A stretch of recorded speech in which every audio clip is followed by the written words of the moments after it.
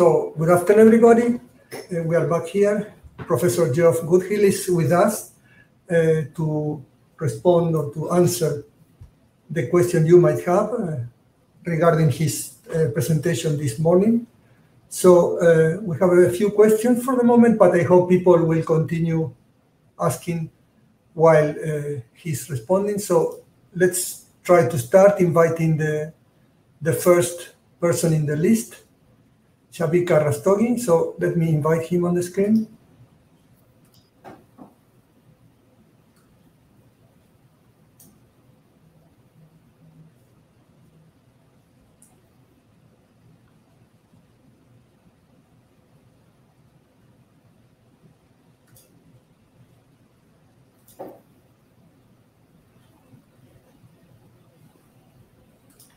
I don't know if he's not there or she is not there because it might take some time.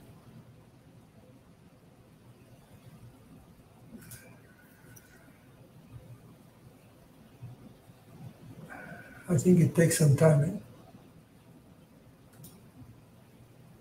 She, okay, I think it takes some time.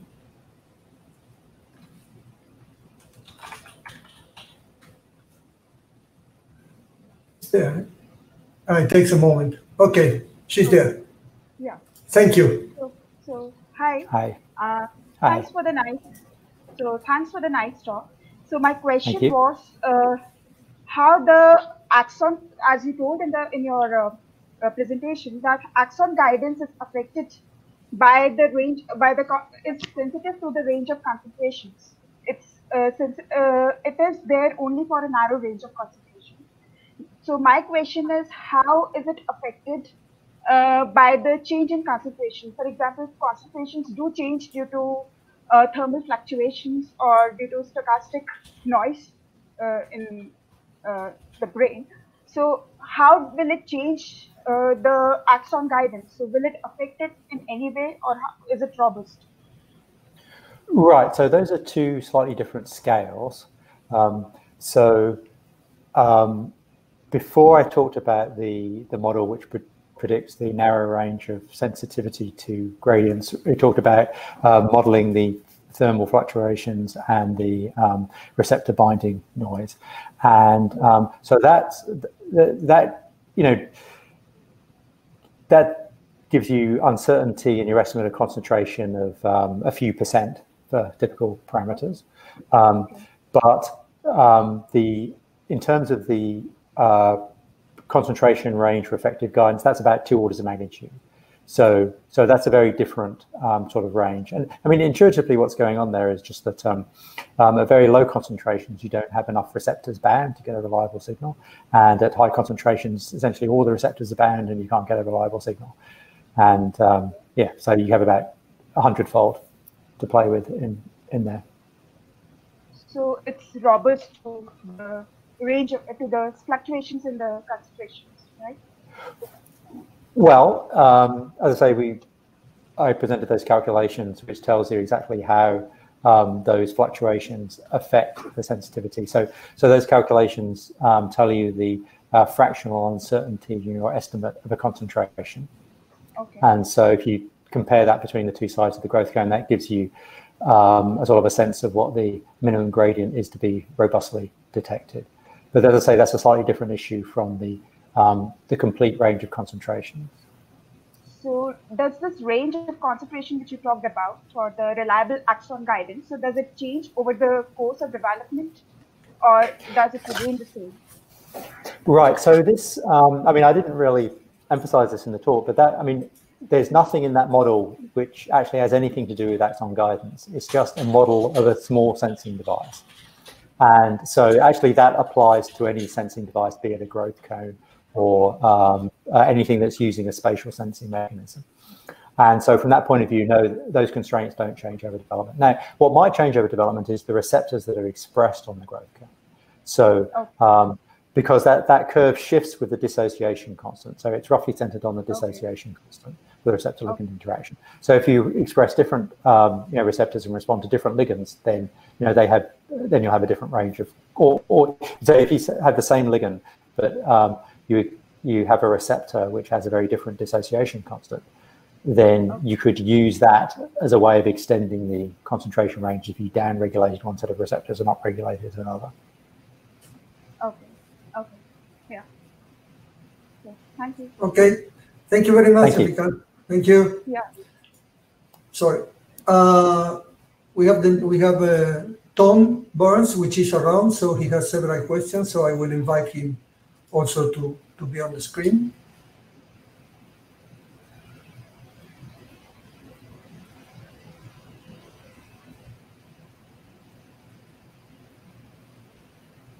Yeah, it's not immediate. It takes some time. Now it's there. Hey. Hi, Tom. I might ask the question. The sound is not very good. So I'll just ask my own questions if it's okay. Yeah. So two questions I had was, does zebrafish display social behaviors at different levels of complexity? And if so, do wild-type zebrafish, are they better at maybe reproducing the more complex behaviors than the knockout or the fragile X fish? Right, so we've mostly focused just on the very early stages of social behavior, and we were following some nice work by Elena Driosti, who has developed this U-maze assay, where fish sort of swim between two arms of a maze. On one side, they can see a fellow fish, and on the other side, they can't see a fish. And the data I showed in the talk was, when they're looking at another fish, how they're responding to those movements. But there's also part of that experiment is also how much time they spend on that side of the chamber compared to the other side of the chamber, where there isn't a fish. And in fact, the fragile X fish, actually, sort of counterintuitively, they actually spend more time on the side where there's another fish, because you might think that, sort of intuitively, you might think they'd be less social, but in fact, they seem to be more interested in other fish. They just are worse at responding to them than wild-type fish. So, in terms of, so we haven't looked at adult fish, and of course, adult fish do have shoaling behavior and mating behavior and so on, but we haven't looked at that, so I can't say whether there'd be differences in it. Yeah. And actually, it's interesting what you just mentioned. I wonder if that would even be a compensatory kind of mechanism, like staying near the other fish because they're maybe not good at the social interactions, so they try to increase their chances or something of having a good Could be, yeah. And another question I had was actually a bit related to the question you just had before. So I think in the model you showed for the growth cone, it was a 1D model. Was that correct? Like the growth cone itself was 1D. Right. So there are a few different models there. So the Okay. you mean the Bayesian model? Yeah. Yeah. So that was 1D. Yeah. So we also extended it to 2 dimensions. Right. Okay. And 3 dimensions, is that? Did you extend that as well? Or? No, just Okay. the 3 dimensions. I mean, there was there was nothing particularly interesting that happened in 2 dimensions compared to 1 dimension. I mean, it certainly didn't help us understand the experimental data we had. Yeah, it seemed like a good fit, so I wasn't sure that it would necessarily improve. Yeah, but just curious to know if there was any difference. So we had a paper in neural computation where we looked at the 2D case. Yeah, and actually, have you also looked at sort of interactions between different ligands and different concentration gradients competing? Yeah, so that's a great question. So that's a question of great interest in the biology, because we know there's often gradients that collaborate. And so what we considered was the issue of, say, they were collaborating in an optimal way, right? So again, that's in that same paper where we looked at the 2D case, that same neural computation paper. We looked at what would be the base optimal strategy to combine information from different different ligands, and of course that depends on their concentrations, right? Because you know, for very high concentrations and very low concentrations, they're not giving very reliable signals. So I, can't remember off the top of my head. But I guess you've got to have sort of a perfect storm of these concentration gradients to get like the perfect or fastest growth. Yeah. So I mean, one conclusion from that work was that having multiple gradients doesn't solve this problem of there being quite a narrow range of concentration. Okay. Just one final question then. What hypotheses do you intend to be testing in the whole brain zebrafish imaging during sleep or 24-hour recordings? Right. So there are some very nice computational models of sleep, and but the biological substrates of those are less clear. So things like the two-process model, and so by looking at whole brain activity, the hope is that we'll be able to really test where in the brain are the substrates of some of these models. And I guess because you've also got the model, the SIVA, is it called, or Silver. Silver. Yeah. So you can look at supervoked and spontaneous activity across the whole brain and see those different systems. Okay, cool. Sure. Yeah. Thanks very much. Thanks, Tom. Hi, Geoffrey. Mauricio de Pidaya from the Basque Center of Applied Mathematics in Spain. Hi. A couple of questions. So, might sounds a little bit mind-provoking. So, is there any glia in the zebrafish brain?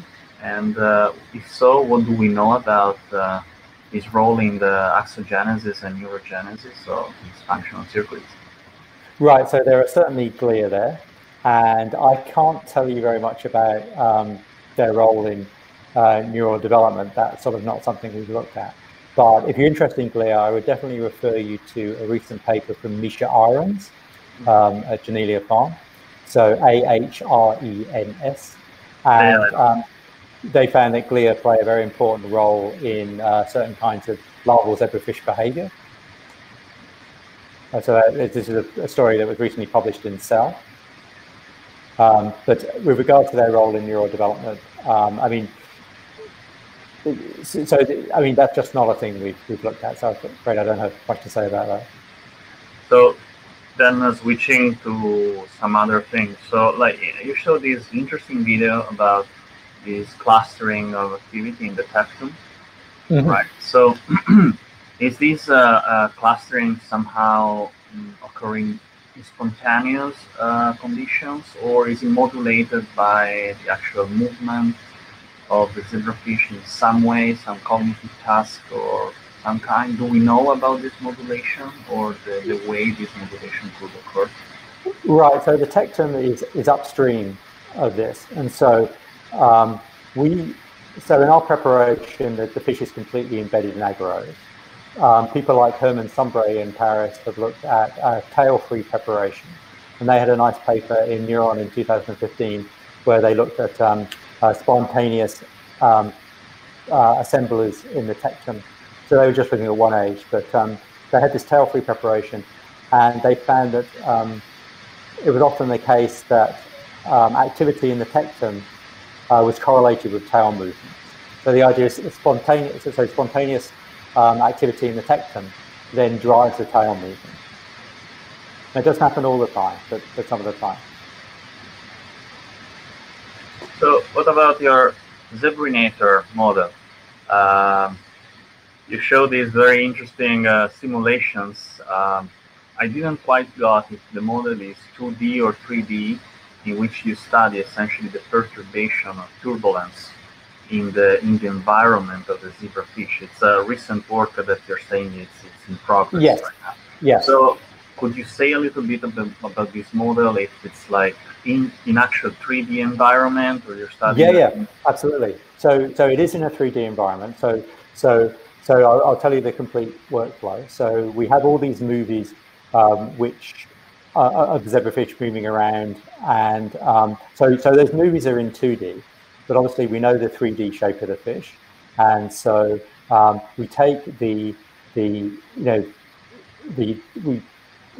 do image processing on the movies to extract the backbone of the fish, and then we have a 3D model of the fish, and we make the 3D model behave in the way that the actual fish is behaving, and then we calculate the forces involved in that using this computational fluid dynamics software. So it is a 3D model. Obviously, I was just showing a 2D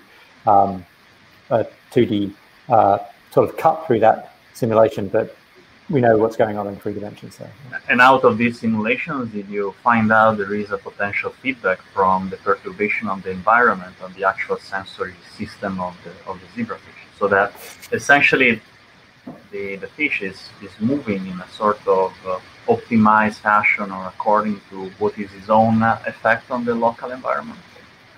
Right. So it might be a little bit far-fetched, but just ask. Yeah, I mean, clearly the fish is getting feedback from the fluid flow because it has a lateral line system which is measuring fluid flow.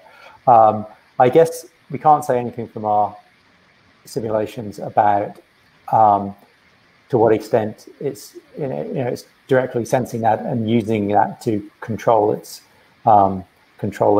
motion.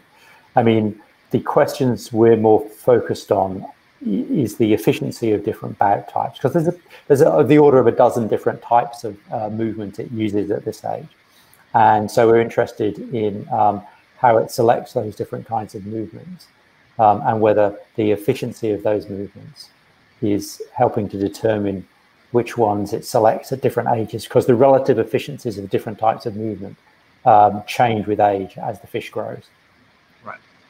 And the last question in this regard, and my last question in general, is: do you actually observe what we call FAPs, so fixed action patterns, perhaps in the zebrafish? Like, there is an evolvement about these FAPs in the zebrafish across different stages of development, or not?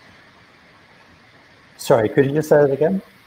I'm saying, do we observe any kind of FAPs, so fixed action patterns, at the level of neural correlates in the zebrafish? And if so, is there like a development? Hi, Martin. Hello. And is there like a development in of these FAPs as the fish grows?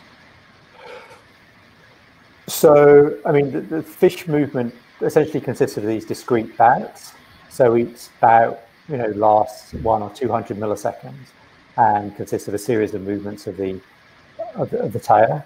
And then at this age, those are separated by periods when the fish is not moving.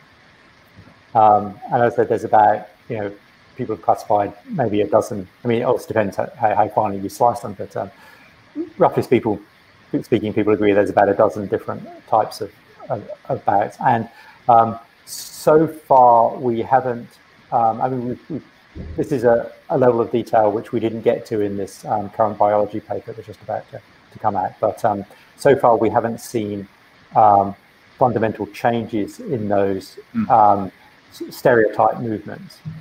So at the moment, at least over the period we're looking at, they're fixed. I mean, if you look, other people have looked over,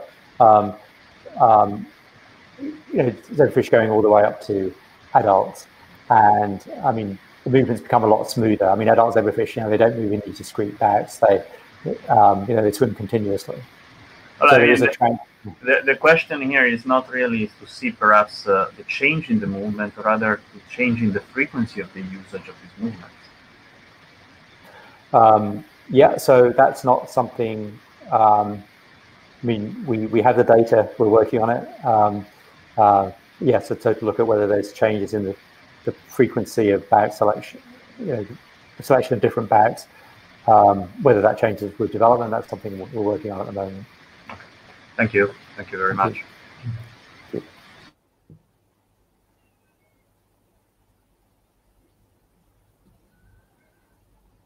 Hi.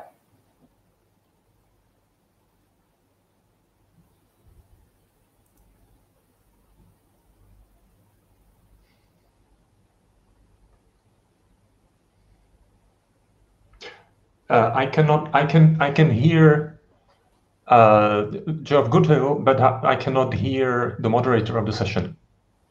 Yeah, it was my fault. Sorry, I had my micro off. Sorry, Martin. Yeah, you can start now. Sorry. So hi, I'm Martin Zapotocki from Prague. I work actually on modeling of axon growth and axon mechanics. So I know some of your work that you were discussing in the first part of the talk. Really, very nice work also to read about. I was looking forward to meeting you in Melbourne, but in 2 years, right? In 2 years.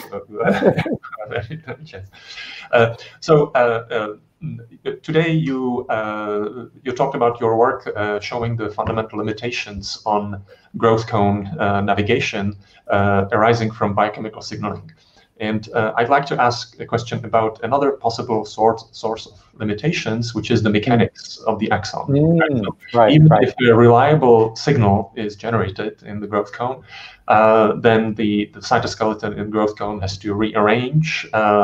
Traction force has to be generated, which depends on having good enough adhesion to the substrate or to the extracellular matrix.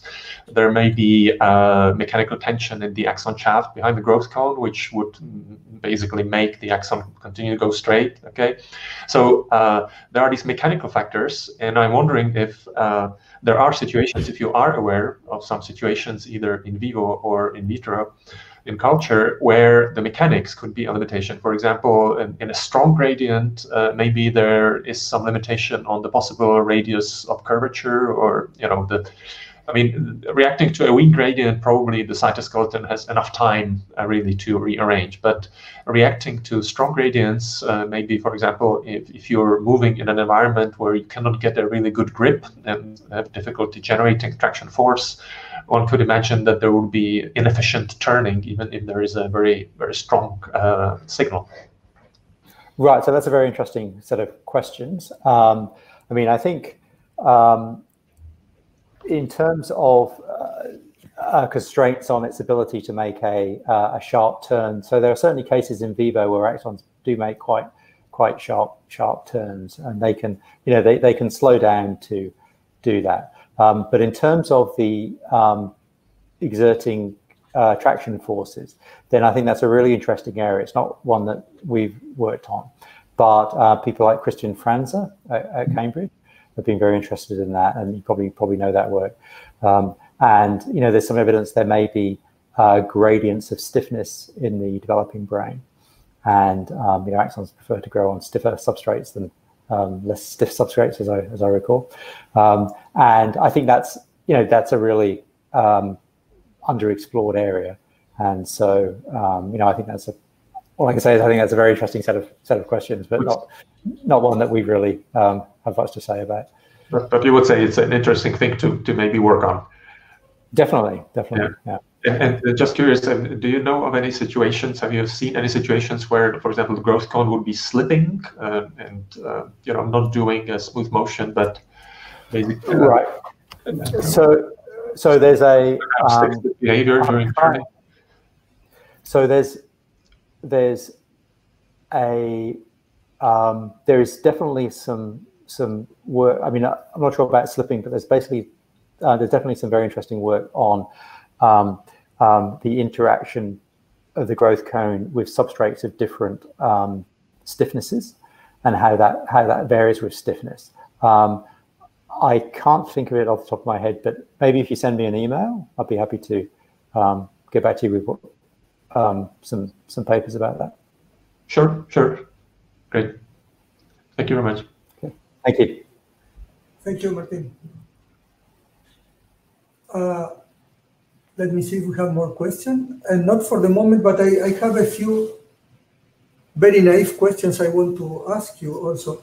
I remember you showed us a video with the axon growing. I think it was only one realization of, it was repeated, so I guess it was the only realization. But I can imagine that if you have many realizations, you would be able, with some machine learning tool, for instance, to predict the direction of the growth of the axon. Would that be possible or not? Or is too stochastic, the process, I mean? The process is pretty stochastic. I mean, another problem is, so one of the movies I showed was it just growing across the bottom of the dish with no particular guidance cues. And that, I think in the talk I said that dish was glass. I think it's actually a plastic dish. And there's, a certain amount of texture on the bottom of the dish, which is just from the manufacturing. And related to what we were just talking about, the growth cone is sensitive to variations in the substrate. And so I think, that would be so the substrate is perturbing the growth cone's movement. So from that point of view, I think it'd be very hard to predict exactly what it's going to do next, because there's environmental cues which are very hard to control, which are helping to determine, the direction it grows in at each moment. Mm-hmm. Okay. So I know what you mean.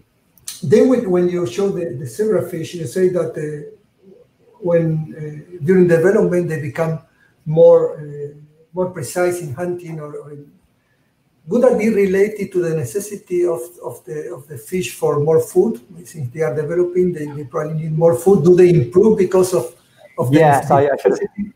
Yeah, sorry, I should have said that in the talk. But so up to 5 days post-fertilization, they're basically living off their yolk sac.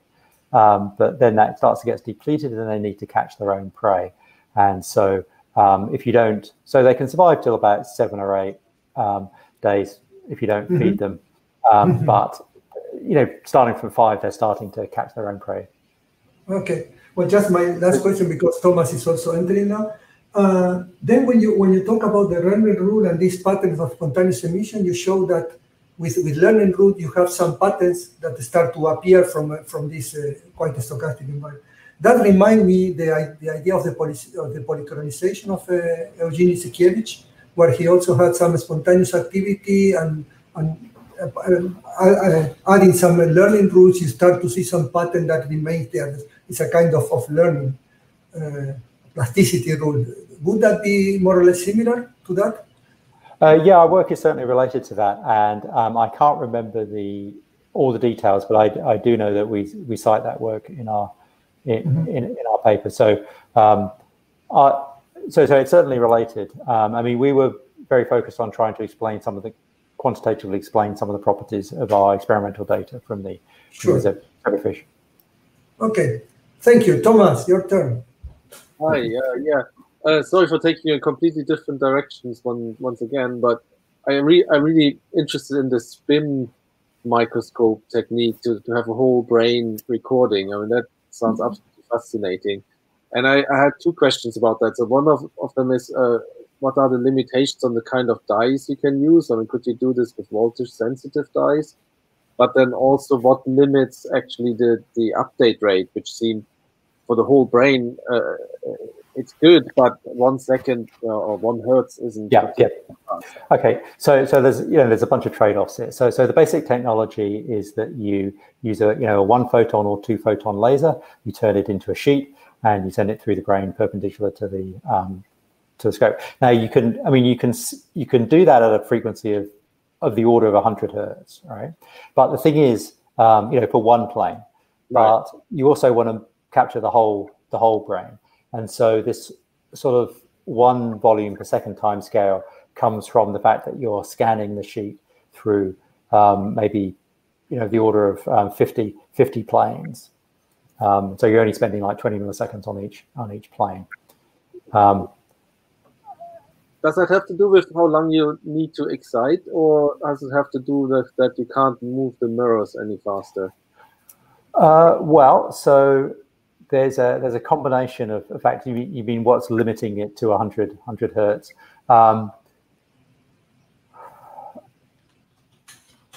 I mean, it certainly involves both of the things you mentioned. I mean, obviously, the less time you spend on each plane, the dimmer the signal is going to be, and also, you do get to the level of having some.